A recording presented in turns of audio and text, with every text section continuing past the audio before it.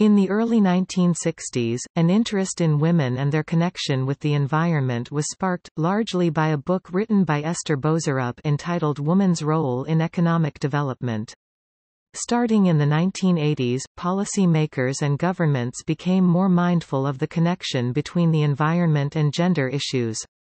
Changes began to be made regarding natural resource and environmental management with the specific role of women in mind. According to the World Bank in 1991, women play an essential role in the management of natural resources, including soil, water, forests and energy, and often have a profound traditional and contemporary knowledge of the natural world around them. Whereas women were previously neglected or ignored, there was increasing attention paid to the impact of women on the natural environment and, in return, the effects the environment has on the health and well-being of women. The gender-environment relations have valuable ramifications in regard to the understanding of nature between men and women, the management and distribution of resources and responsibilities, and the day-to-day life and well-being of people.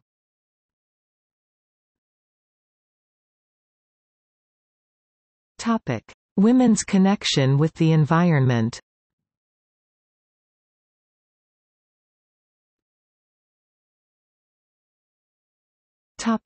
Women, environment and development (WED) debate. Different discourses have shaped the way that sustainable development is approached, and as time goes on, women have become more integrated in shaping these ideas.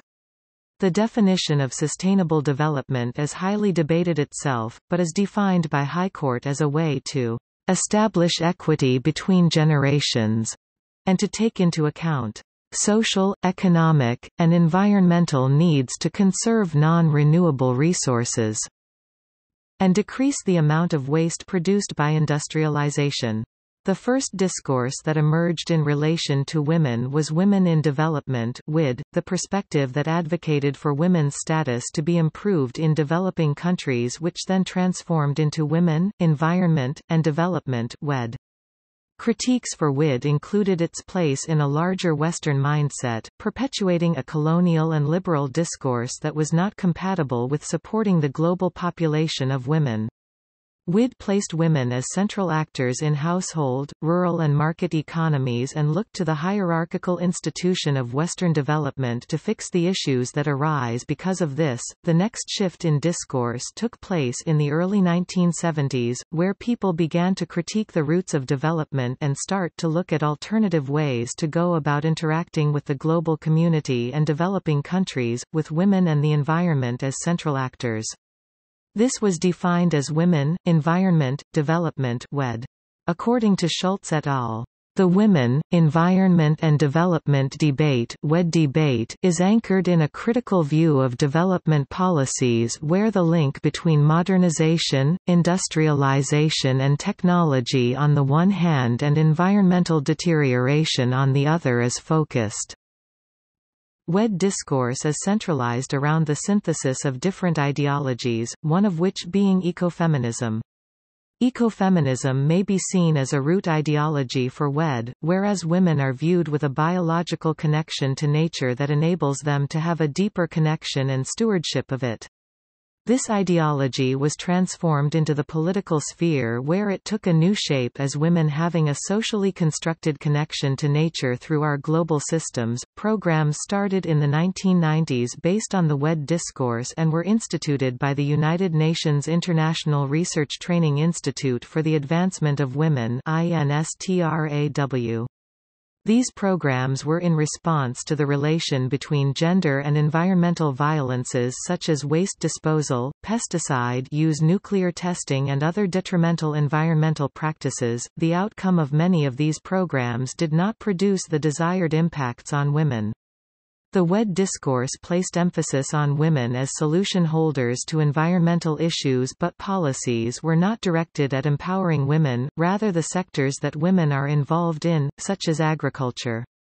Leach argues that the overall impact of politicizing the role of women and the environment through the WED discourse appropriated women's labor without providing proper resources or capacity to succeed.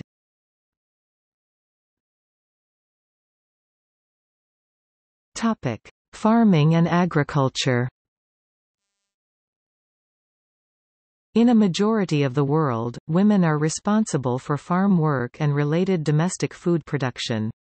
An increasing number of women are taking over and expanding their involvement in agricultural tasks, but this has not changed the gender division of labor with regard to reproductive work.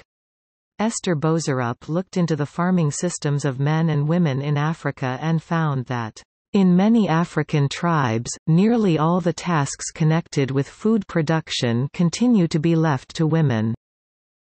Schultz et al. 2001, found that 90% of women in the developing world, where most of the planet's biological wealth is found, depend on their land for survival.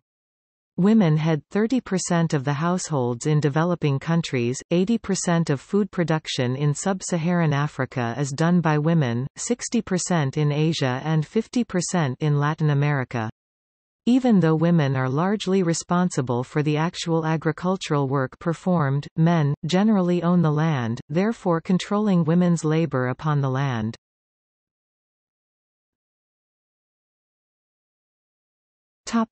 Africa.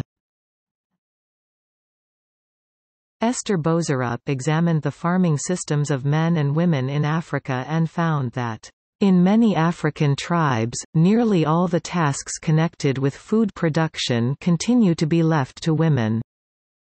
In Botswana, men typically have greater access to advanced technologies and plowing abilities. Zambia also has a high percentage of women farmers, yet they are not explicitly recognized and often neglected entirely. Consistent lack of access to credit, mobility, technological advancements, and land ownership further complicate women's agricultural roles. A group of women in Kenya began farming trees way before climate change was prioritized because they had seen what happens to lands that are depleted of its nutrients and the adverse effects.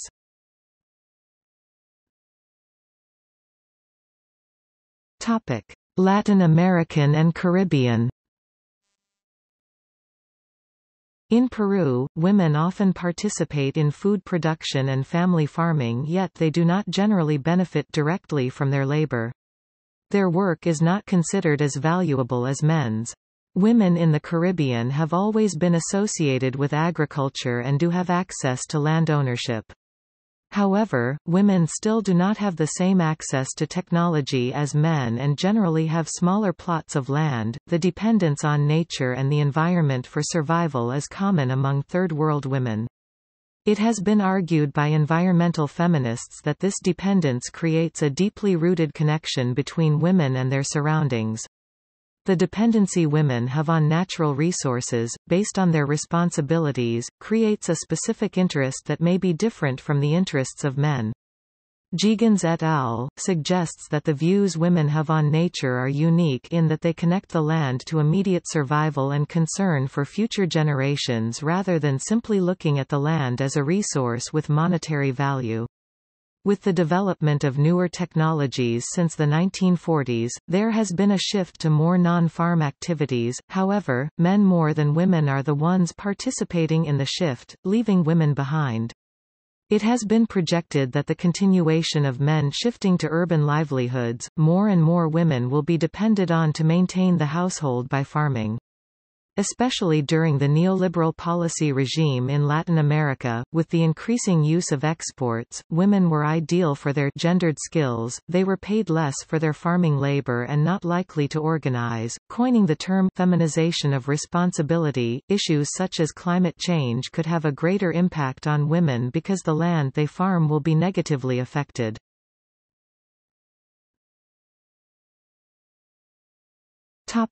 Asia and Pacific Islands.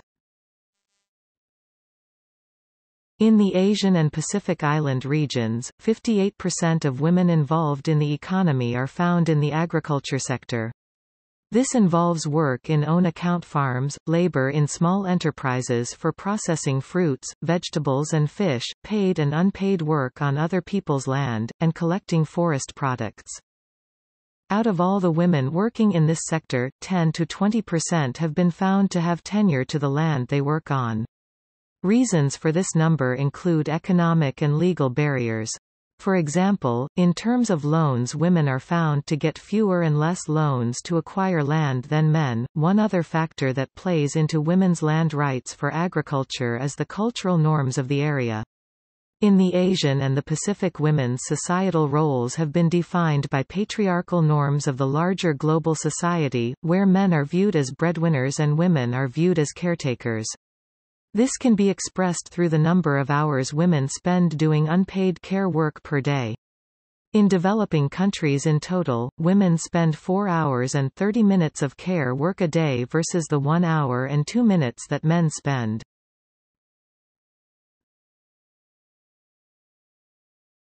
Topic: Land ownership and property management. In many parts of the world, specifically developing countries, there is a great deal of inequality when it comes to land ownership. Traditional practices and bureaucratic factors often prevent women's access to natural resource development and management. Frequently, women do not have the right to own land and/or property, but they often are the ones who tend to the land. Beena Agarwal has written a great deal about gender and land rights in third world countries, and according to her, hence, insofar as there is a gender and class-based division of labor and distribution of property and power, gender and class structure people's interactions with nature and so structure the effects of environmental change on people and their responses to it. Women's access to control of natural resources, land ownership and property management is a developing issue and is the subject of continuous debate in both the environmental realm and women's rights movement.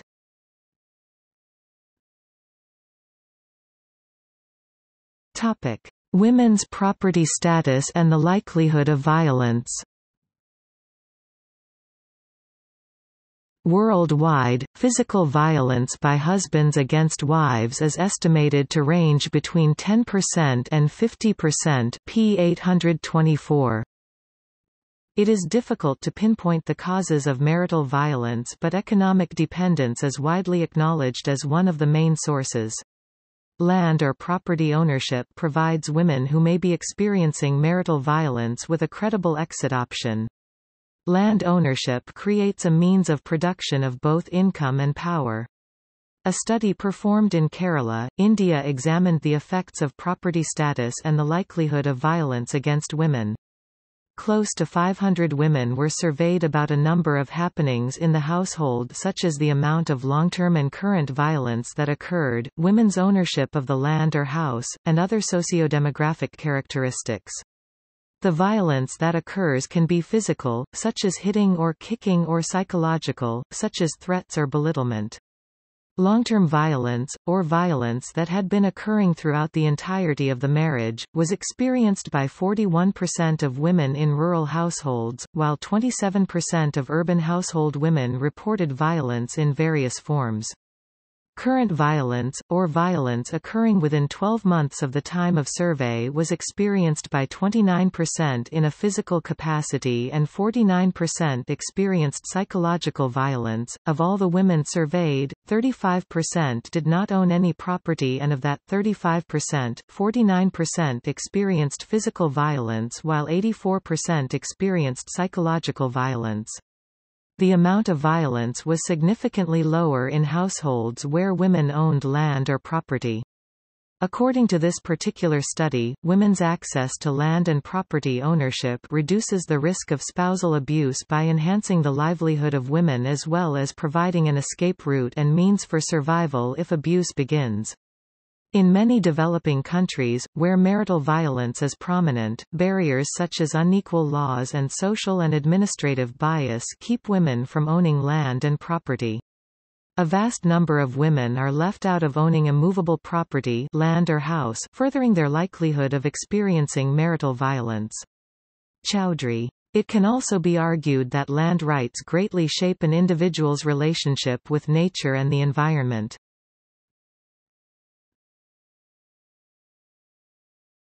Topic: Relationship between violence of nature and women.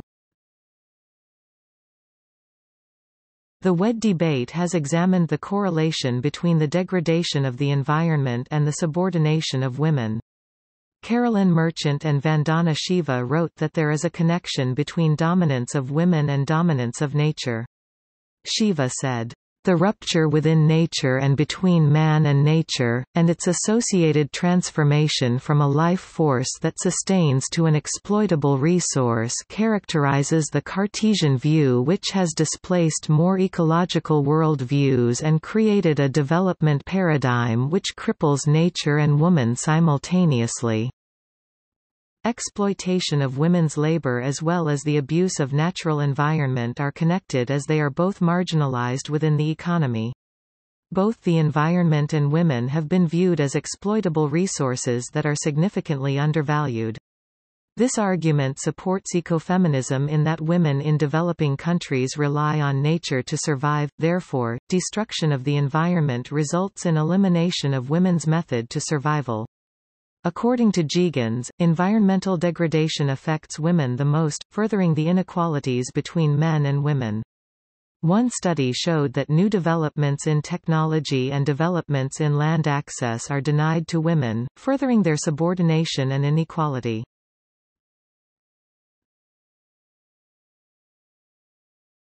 Topic: Theoretical perspectives.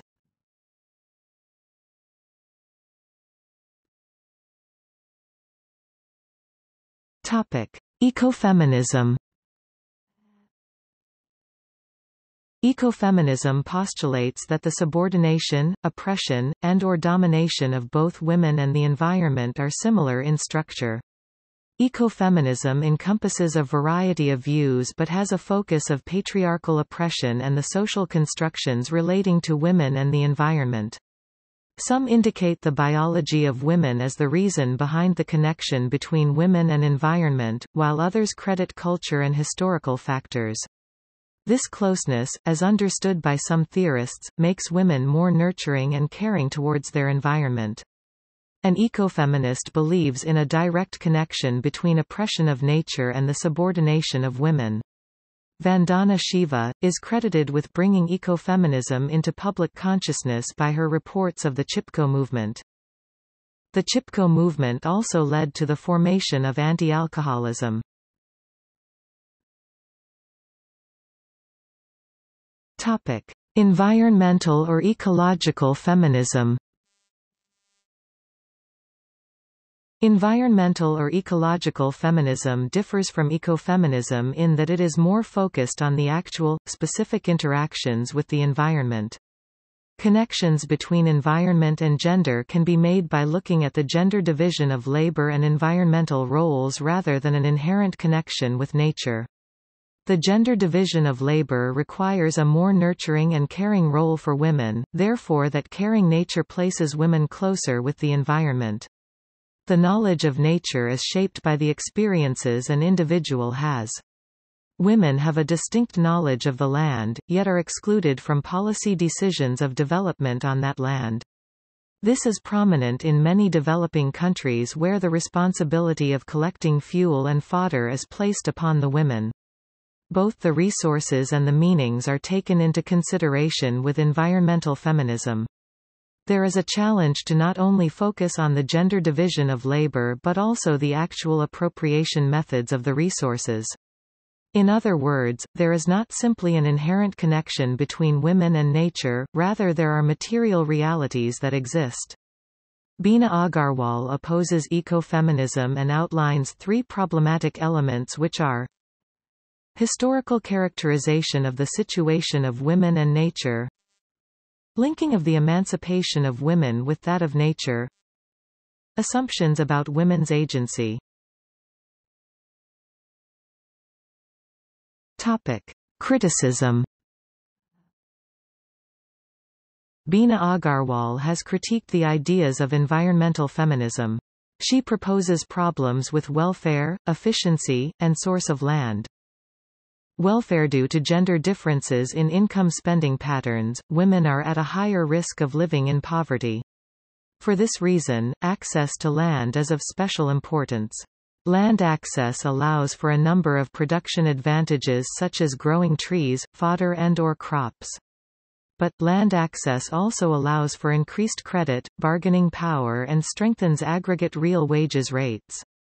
Even the smallest amount of land can have huge impacts on welfare directly as well as increasing entitlement to family welfare.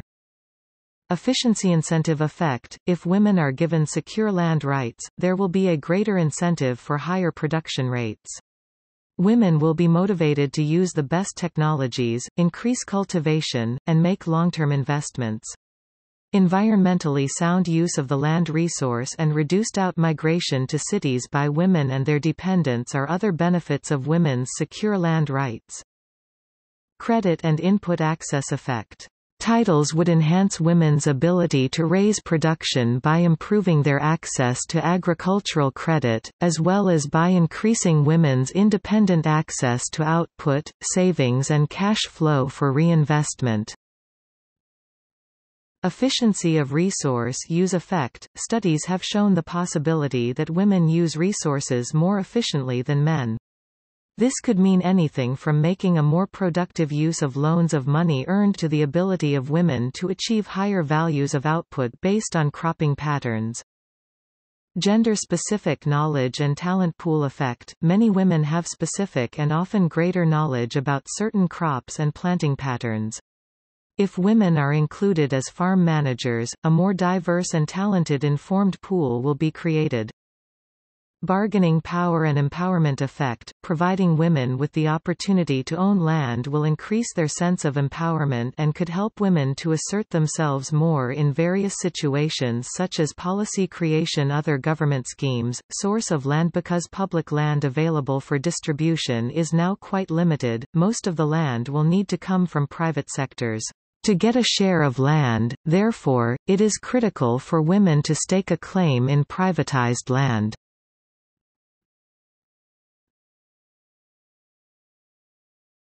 Topic: Feminist political ecology. Feminist political ecology builds from ecofeminism and environmental feminism and lays out three essential factors which are gendered knowledge, or the ways in which access to scientific and ecological knowledge is structured by gender. This is considered part of gender feminism.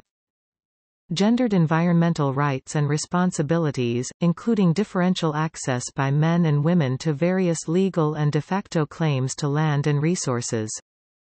Gendered politics and grassroots activism, including an examination of women within and as leaders of environmental movements. Feminist political ecology seeks to discover the role and place of women in environmental development on a political scale.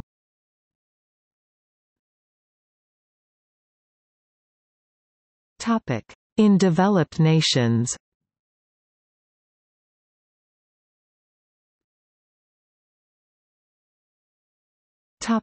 Sweden. Sweden has historically had a political culture that inherently protects the environment. Sweden is one of the highest-ranking countries when assessing gender equality, but the government does agree there is room for improvement. Women in Sweden have been empowered to protect the environment through the government and policies, a lot like other developed nations. In Sweden, the majority of local government workers are women at 64%, and since the 2010 election, 45% of Swedish parliament is made up of women. The government has recognized that women are the most affected by climate change and environmental degradation. Through this recognition, they have committed to contribute to increasing the participation for women in decisions and policy debates surrounding climate change and other environmental issues. They also have committed to increasing resources for women in civil society who present issues about the environment, hoping to increase accountability and transparency. Peterson and Merchant draw on the idea that the women's environmental movement in Sweden was based on both symbolic and political perspectives. In the early stages of the environmental movement and women's movement in Sweden, women were very aware that changes had to be made both within society and ideologies, then enacted politically to create a cohesive collective society. Ellen Wagner (1882–1949) presented herself as a radical feminist in early movements. She was a writer, journalist, environmentalist, ecologist and pacifist. She was a large inspiration for the environmental and feminist movements. She saw a large flaw in the popular ideology after World War II, that men had the ability to control and conserve nature for the entire global community or all of mankind. With a place in both politics and writing, she was inspired to write her novel, Alarm Clock. Her novel was barely noticed when released in 1941, but during Sweden's women's movement in the 1970s, her messages became a driving force behind the movement. She believed that there should be a large presence of intellectuals in social movements. Wagner and other key Swedish feminist scholars and intellectuals of that time shaped the parameters of Swedish thinking and both the environmental and women's movements. Throughout her life, Wagner stressed the importance of nature and the environment, an idea we see through the identity of Sweden. Sweden has it ingrained in both their identity and traditions to have a deep sense of nature, which has played a huge role in shaping the overall consensus of the country to protect the environment, especially for women. Through the transformation of the opinion and ideologies of the Swedish people, it became much easier to entrench environmental policies. Women working within institutions protected the global environment by pushing for bans on nuclear energy or industry degrading local environment. In 1980, there was a national referendum on nuclear power in Sweden. The voting patterns revealed that 43% of women were against nuclear power, while only 21% of men opposed it. Sweden and the women of the country have demonstrated that environmental protection can be achieved through transitioning ideologies followed by institutional change.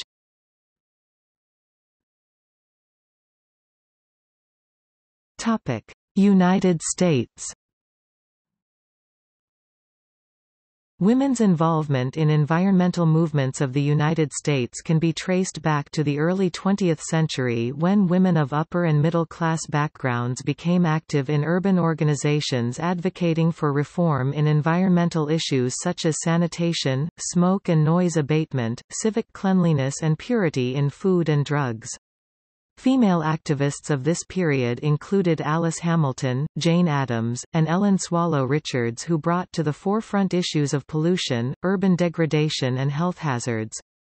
Rose Schneiderman, a labor activist, advocated for the cleanup of hazardous work environments during this period as well. During the eras of World War I, the Great Depression and World War II, the United States saw a period of inactivity on environmental issues. It was not until 1962, with the publication of Silent Spring, written by Rachel Carson, denouncing the U.S. government's use of pesticides and the nation's increase in industrial waste, that women in the United States returned to environmental issues. The book is considered one of the seminal pieces of environmental works written. The 1970s found women actively engaging in environmental issues. WARN. Women of All Red Nations was formed by Native American women to combat the environmental and health effects of uranium mining on native lands. Lesbian women formed communal spaces, returning to living on the land, recycling materials, using solar power and growing organic foods in their efforts to combat industrial pollution and degradation of natural resources. The 1980s was an important decade for women in the environment.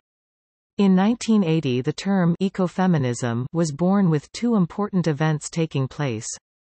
In April 1980, the conference, Women and Life on Earth, Ecofeminism in the 1980s, was held in Amherst, MA, the first in a series of conferences on ecofeminism.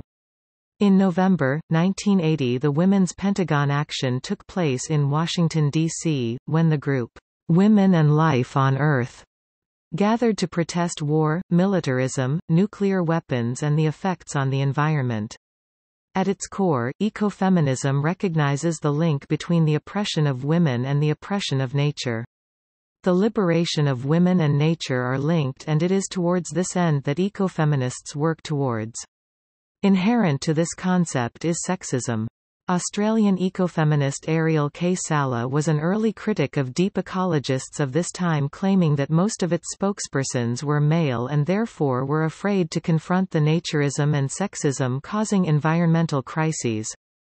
Carol Adams furthered this ideology with her work The Sexual Politics of Meat, in which she established the link between sexual objectification of women to the consumption of animals as objects of food. Environmental issues continued to dominate women's activism work in the 1980s with the publication of Judith Plant's book, Healing the Wounds: The Promise of Ecofeminism in 1989, the first North American anthology of ecofeminism. Also of importance, in June 1989, the Ecofeminist Caucus of the National Women's Studies Association was formed. The second half of the decade saw the emergence of American socialist ecofeminists, Karen Warren and Carolyn Merchant. Warren's work was instrumental in defining the four core principles of ecofeminism: the connections between women and nature, the need for the understanding of those connections, that feminist theory and perspective must include ecological perspectives, and that ecological solutions must come from a feminist perspective. Socialist ecofeminists are concerned with issues impacting the environment resulting from the intersection of oppression by race, class or gender.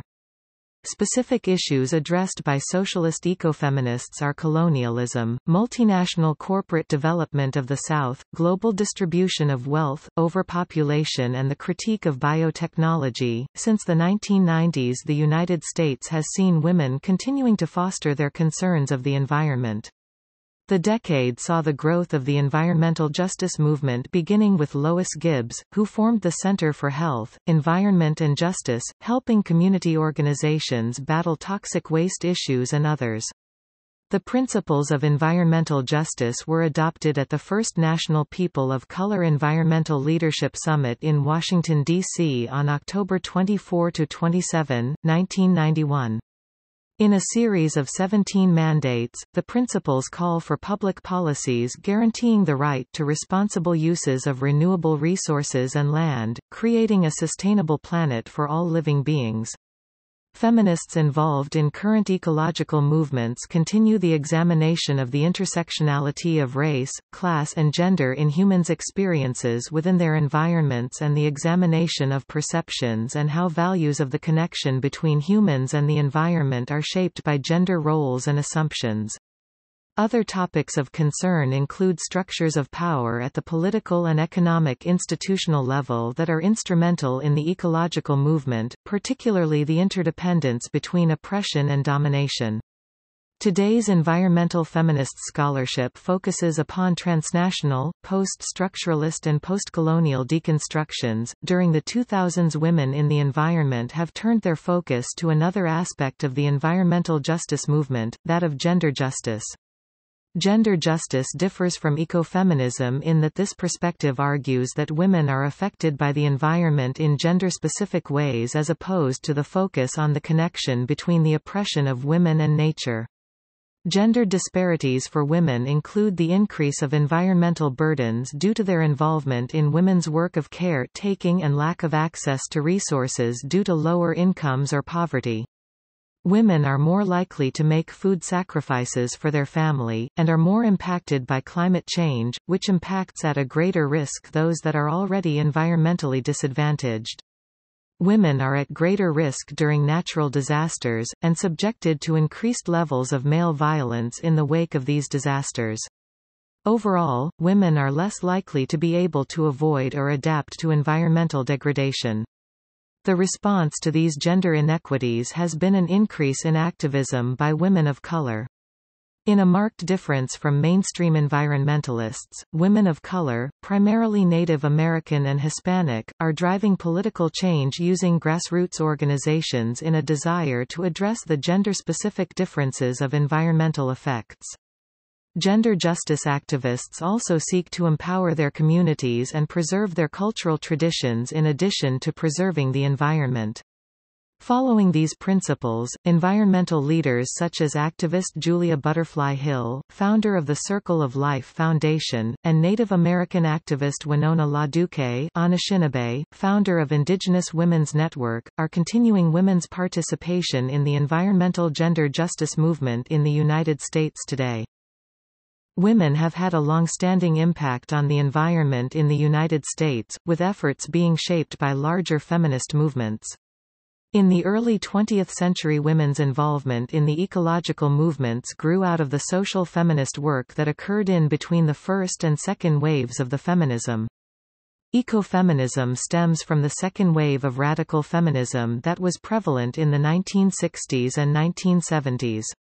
Environmental justice and gender justice arose from the feminist move towards intersectionality of race, class and gender in the 1990s. As feminists continue to examine these issues, the environment and women's roles pertaining to it will continue to be topics of concern.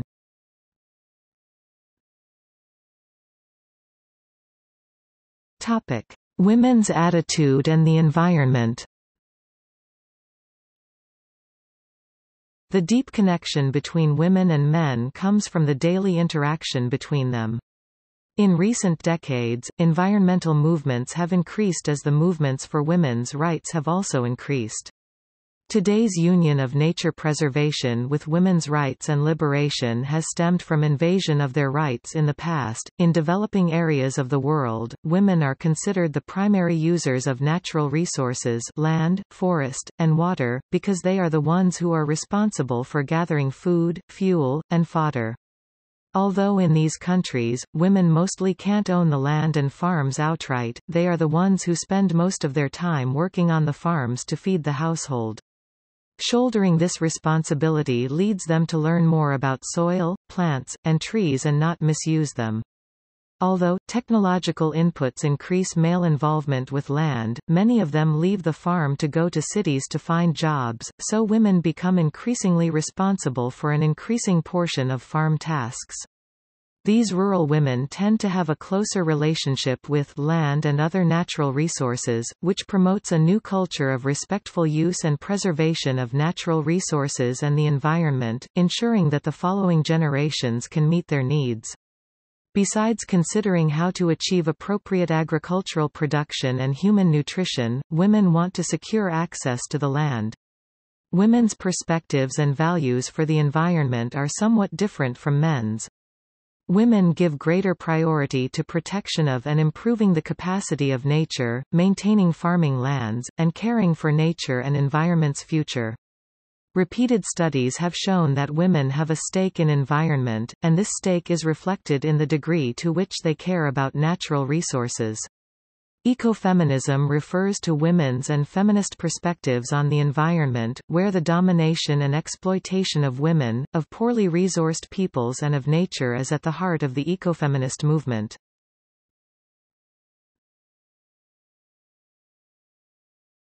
Topic: Climate change and women.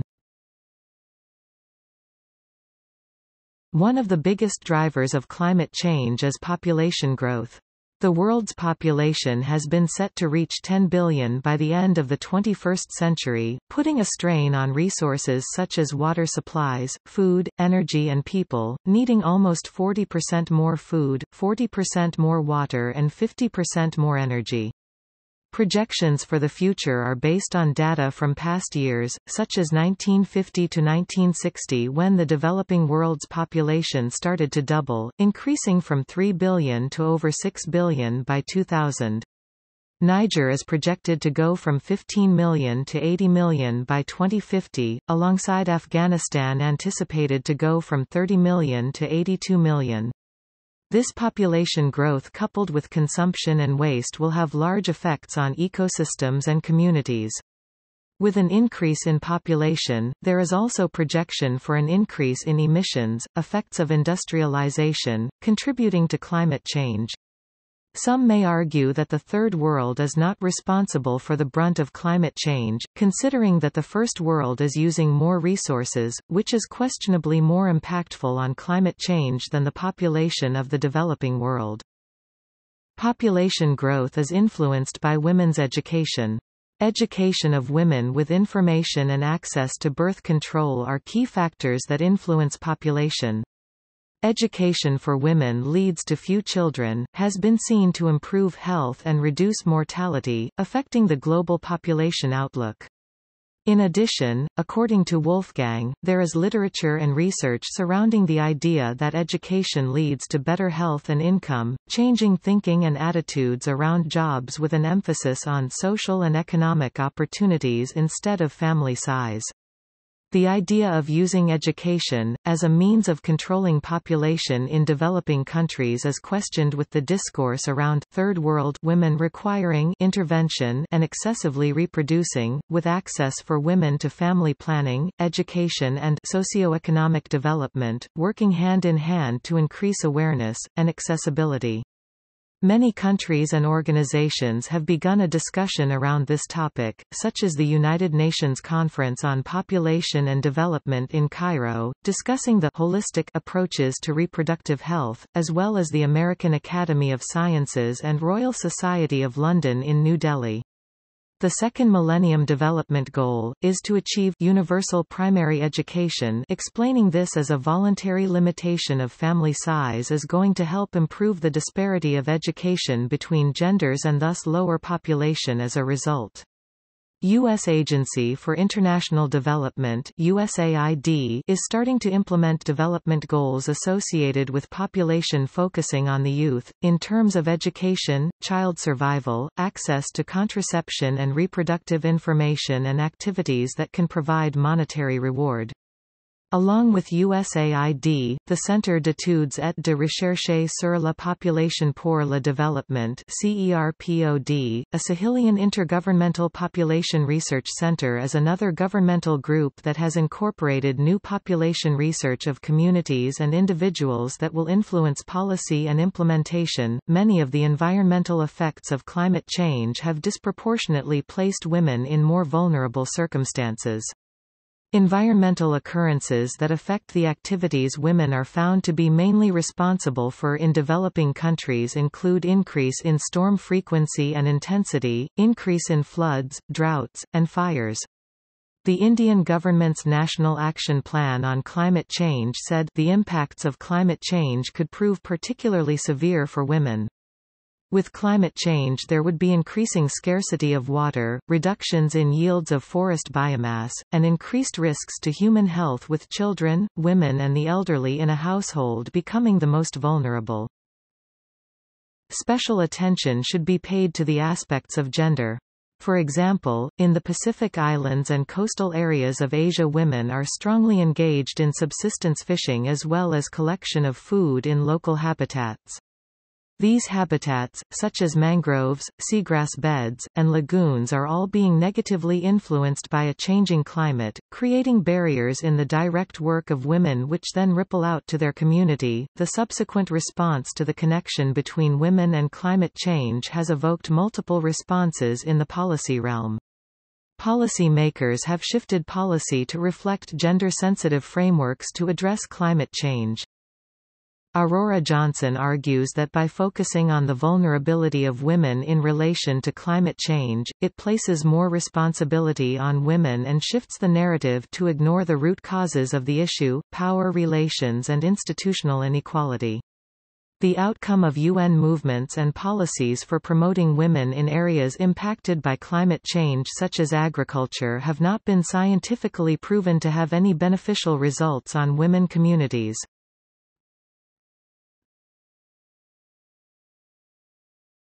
Topic: Gender and perception of the environment. Given the environmental degradation caused while men have had dominance over women, and women's large investment in environmental sustainability, some have theorized that women would protect the earth better than men if in power. Although there is no evidence for this hypothesis, recent movements have shown that women are more sensitive to the earth and its problems. They have created a special value system about environmental issues. People's approaches to environmental issues may depend on their relationship with nature. Both women and nature have been considered as subordinates entities by men throughout history, which conveys a close affiliation between them. Historically, the perception of the natural environment between men and women differs. Women tend to perceive natural resources in means of necessity, while men perceive it in means of commercial entities or income-generating tools. As an example, rural Indian women collect the dead branches which are cut by storm for fuel wood to use rather than cutting the live trees. Since African, Asian, and Latin American women use the land to produce food for their family, they acquire the knowledge of the land, soil conditions, water, and other environmental features. Any changes in the environment on these areas, like deforestation, have the most effect on women of that area, and cause them to suffer until they can cope with these changes. One of the good examples would be the Nepali women whose grandmothers had to climb to the mountain to be able to bring in wood and fodder. An example of female prominence in the defense of natural forests comes from India in 1906. As forest clearing was expanding, conflict between loggers and government and peasant communities increased. To thwart resistance to the forest clearing, the men were diverted from their villages to a fictional payment compensation site and loggers were sent to the forests. The women left in the villages, however, protested by physically hugging themselves to the trees to prevent their being cut down, giving rise to what is now called the Chipko movement, an environmentalist movement initiated by these Indian women, which also is where the term tree huggers originated. This conflict started because men wanted to cut the trees to use them for industrial purposes while women wanted to keep them since it was their food resource and deforestation was a survival matter for local people. Gender-based commitments and movements such as feminism have reached to a new approach through the combination of feminism and environmentalism called ecofeminism. Ecofeminists believe on the interconnection between the domination of women and nature. According to ecofeminism, the superior power treats all subordinates the same. So, ecofeminism takes into account women's subordination and nature degradation. Remarking all these different reactions, one can see that however, most policy decision-makers are men.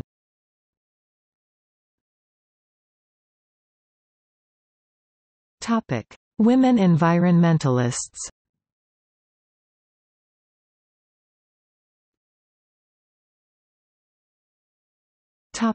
Mei Ng. Mei Ng was born in Hong Kong, China, and she received her BA in anthropology from the University of California, Berkeley, in 1972 and has worked diligently to promote environmental awareness throughout China. Mei Ng is an advocate of responsible consumption, renewable energy utilization, and sustainable development through the women and youth of China, and works to mobilize women to defend the environment and to bring environmental education to all parts of China. She previously held the position of Director for Friends of the Earth (HK) in Hong Kong, an environmental organization which seeks to encourage environmental protection in China. In 2001, she was appointed to the Advisory Council on the Environment. In 2002, Mei Ng was elected to the United Nations Global 500 Roll of Honor on World Environment Day. Also in 2002, she was appointed by the Chinese State Environmental Protection Agency as China Environment Envoy. In 2003, the Hong Kong SAR government awarded her the Bronze Bauhinia Star, and in 2004, she was appointed to become a member of the Harbour Enhancement Committee. She founded the Earth Station, Hong Kong's first renewable energy education centre, which has been well received by policy makers and citizens alike.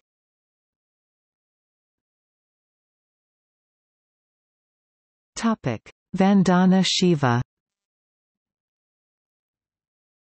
Vandana Shiva was born on November 5, 1952, in India.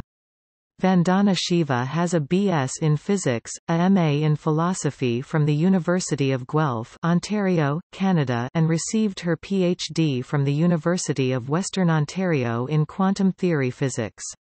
Vandana Shiva is an environmental scholar and activist who campaigns for women in India as well as around the world. As a physicist environmentalist adhering to ecofeminism, Vandana Shiva has published numerous papers on the unequal burden placed on women by environmental degradation, stating that women and children bore the costs but were excluded from the benefits of development. Vandana Shiva is also an active voice for localized, organic agriculture. She began a movement entitled Navdanya where participating Indian farmers have created freedom zones to revitalize an organic food market in India. She has received many honorary degrees awards. In 1993 she received the Right Livelihood Award. In 2010 Sydney Peace Prize and in 2011 she received the Calgary Peace Prize. In addition, Vandana Shiva was named one of the 7 most influential women in the world by Forbes. Topic: Wangari Muta Maathai. In 1940 Wangari Maathai was born in Nyeri, Kenya. She attended Mount St. Scholastica College in Kansas and received her degree in biological sciences in 1964. This was a part of the 1960 Kennedy airlift, which brought 300 Kenyans, including Barack Obama's father Barack Obama Sr., to the United States to study at American universities. She then obtained her MS from University of Pittsburgh in 1966 and her PhD from the University of Nairobi. She was the first woman in East and Central Africa to earn a doctorate degree. Wangari Maathai was an advocate for human rights, preaching the necessity for democracy.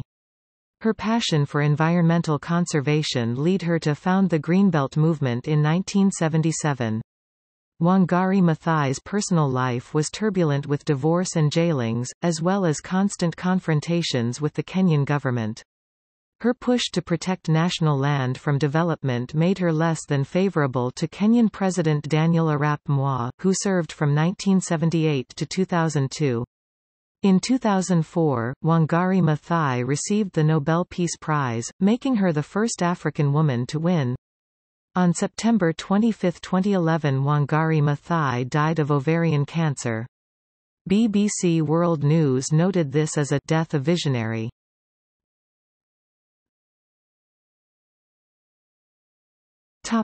Maria Cherkasova. Maria Cherkasova b. 1938 is a Russian journalist, ecologist, and director of Center for Independent Ecological Programmers (CIEP). She is known for coordinating a 4-year campaign to stop construction of hydroelectric dam on the Katun River. After Cherkasova's involvement in the student movement on environmental protection in the 1960s, she began to work for the Red Data Book for the Department of Environmental Protection Institute. She researched and preserved rare species until she became the editor of USSR Red Data Book. She co-founded the Socio-Ecological Union, which has become the largest ecological NGO in the former Soviet Union. In 1990, she became director of CIEP, which arrange and drives activities in an extensive range of ecologically related areas on both domestic and international fronts. Cherkasova recently has shifted her focus on protecting children's rights to live in a healthy environment and speaks for them both inside and outside Russia.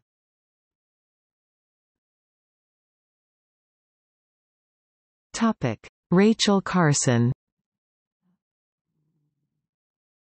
Rachel Carson (1907–1964) was an American scientist, writer, and ecologist. Rachel Carson went to the Pennsylvania College for Women, majoring in English, but she was inspired by her biology teacher, so she switched her major to biology.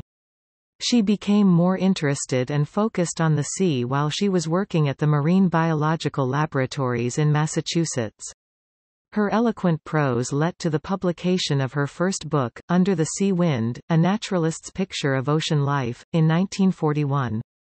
In 1949 she became chief editor of the Fish and Wildlife Service (FWS).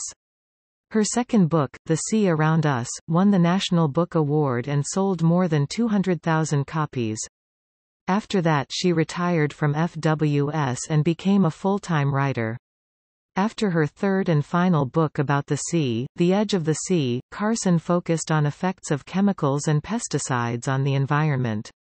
That is when she wrote her book about environment, Silent Spring. The book was about what man has done to the nature and eventually to himself, and started a modern environmental movement. Carson believed that humanity and nature are mutually dependent on each other. She argued that industrial activities such as pesticides use can damages the Earth ecosystem and will have far-reaching ecological consequences such as future human health problems. Today, scientific studies have demonstrated these consequences.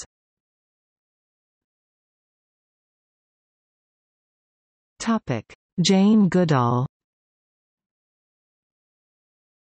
Jane Goodall B. 1934, is a female environmentalist most well known for her chimpanzee study, in which she lived among the primates.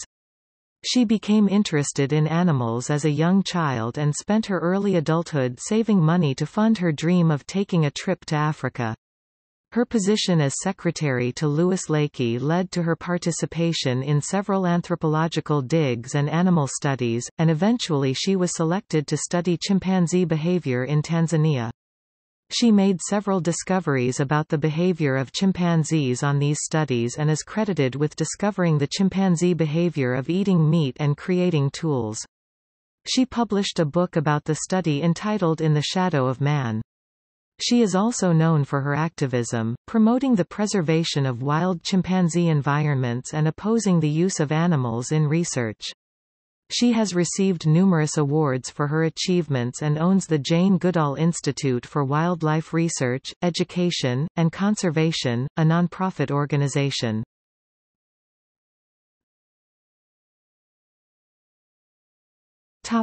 Ecological movements initiated by women.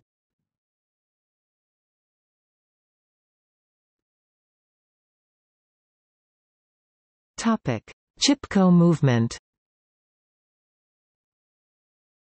One of the first environmentalist movement which was inspired by women was the Chipko movement, women tree huggers in India. Its name comes from a Hindi word meaning to stick, as in glue. The movement was an act of defiance against the state government's permission given to a corporation for commercial logging.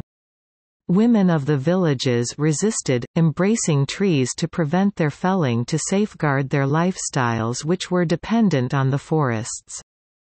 Deforestation could qualitatively alter the lives of all village residents, but it was the women who agitated for saving end page 163 the forests.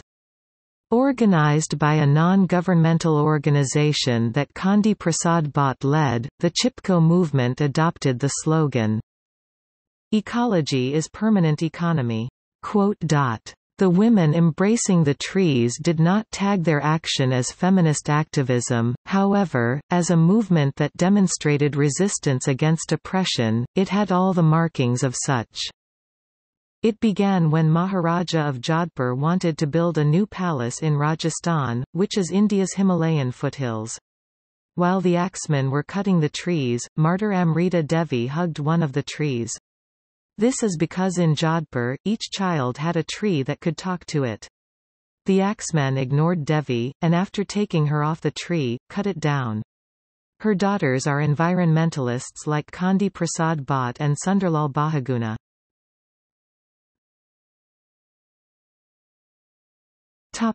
Green Belt movement.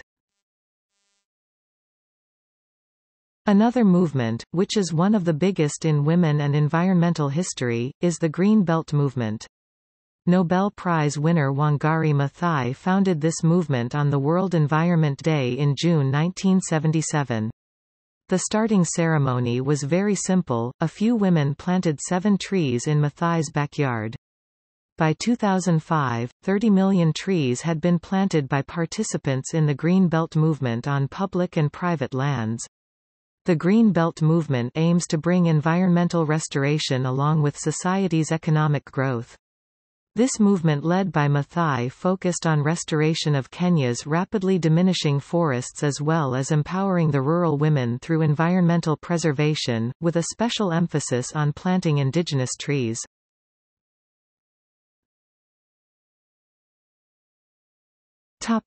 Navdanya movement. Navdanya, also known as the Nine Seeds movement, seeks to empower local Indian farmers to move away from growing any genetically modified organism (GMOs) on their land and return to organic, chemical-free practices. This movement has reached over 5 million Indian farmers and created over 65 seed banks around India. Navdanya fights to eliminate the commercialization of indigenous knowledge, also known as biopiracy. Navdanya addresses multiple other international issues including climate change, food security, misapplication of technology, food sovereignty, fair trade, and many others.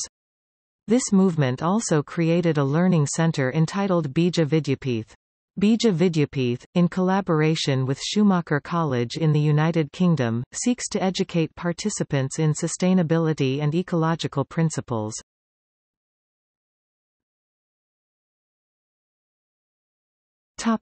Kenyan land takeover. In Kenya, starting in the mid-1980s, women protested against the elites and big foreign corporations who were coercing and controlling the production of the land. Rather than allowing food to be grown for survival, women were pressured by both their husbands and the government to cultivate coffee for foreign profit. Protests continued and gained strength over the next couple of decades. The protests eventually ended in a Kenyan power shift enforcing democratic national elections, which resulted in redistribution of land possible.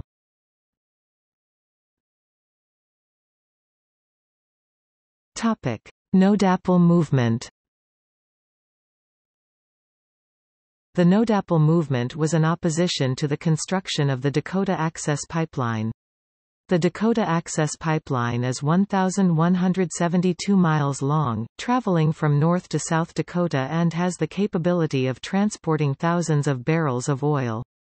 The pipeline runs under Lake Oahe, an important water source for the Standing Rock Reservation located near the projected site in South Dakota. In 2016, construction was set to begin but was soon halted by the opposition the project faced. The Standing Rock Reservation claimed that the construction of the pipeline was an environmental injustice and could lead to their water source becoming polluted if the pipeline was to burst. The reservation also claimed that the proposed site that was to be dug was sacred ground and contained buried ancestors.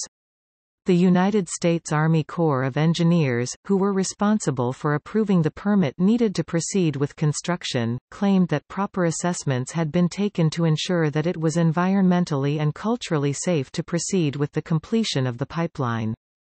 With the U.S. Army Corps of Engineers continuing to move forward with construction, the No-Dapple movement was created in April 2016 to try to halt construction of the pipeline in order to protect the Standing Rock Reservation's water source and members.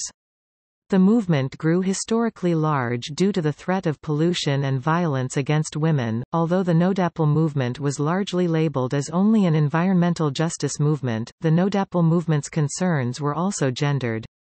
The gendered perspective of the No-Dapple movement was told in the documentary, Rise, Standing Rock. Many Standing Rock tribe members claimed that the construction of the pipeline would also lead to an increase of sexual violence against women and girls living on the reservation. Visiting tribe members from the Fort Berthold Reservation shared stories of the danger young girls now faced after the increase of fracking in their community. A Fort Berthold tribe member described how oil workers would pick up young girls walking home within the reservation and kidnap them to be sold amongst the workers for sex. According to the book, The Beginning and End of Rape, Confronting Sexual Violence in Native America, indigenous women are more likely to experience sexual violence than any other ethnic groups. Although there are many factors that contribute to those high numbers, in a 2013 article, Genevieve LeMay stated that the increase of oil extraction sites and pipelines near reservations is a big contributing factor due to man camps built by reservations to house the oil workers. LeMay also claims that it is hard for reservations to seek justice for sexual assaults due to lack of police interference. That is why the mobilization of indigenous people, particularly indigenous women, in the No-DAPL movement was considered to be historical to some.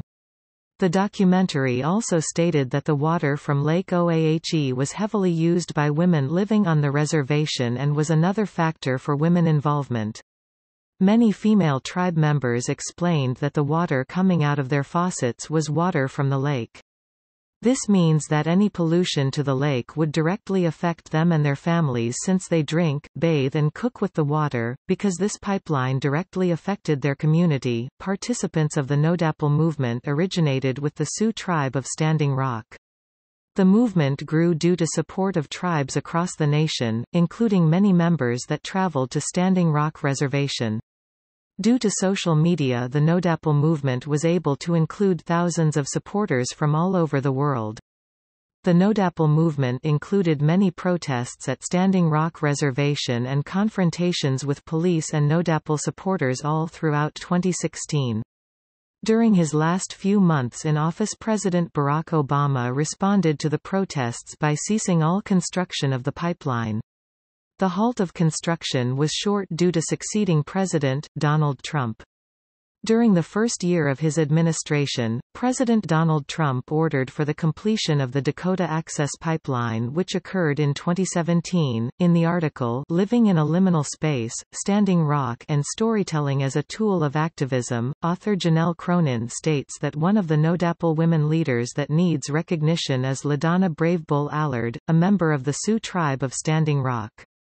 In 2016, Allard published a video on Facebook asking for the surrounding tribes to come and support Standing Rock in protesting the pipeline, sparking public interest in the No-DAPL movement.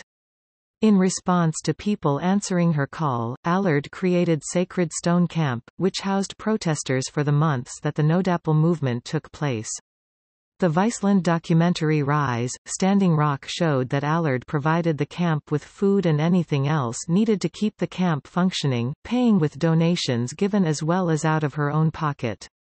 Even though the pipeline has been completed, the Sacred Stone Camp remains.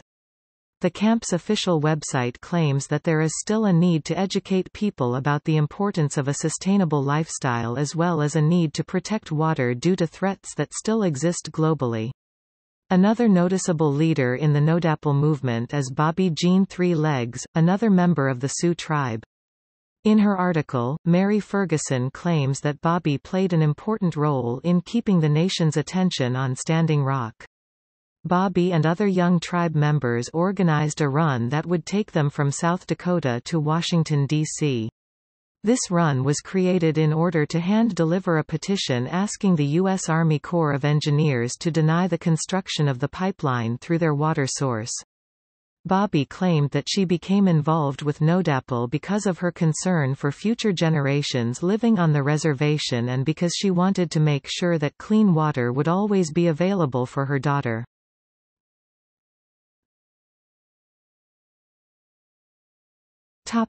See also: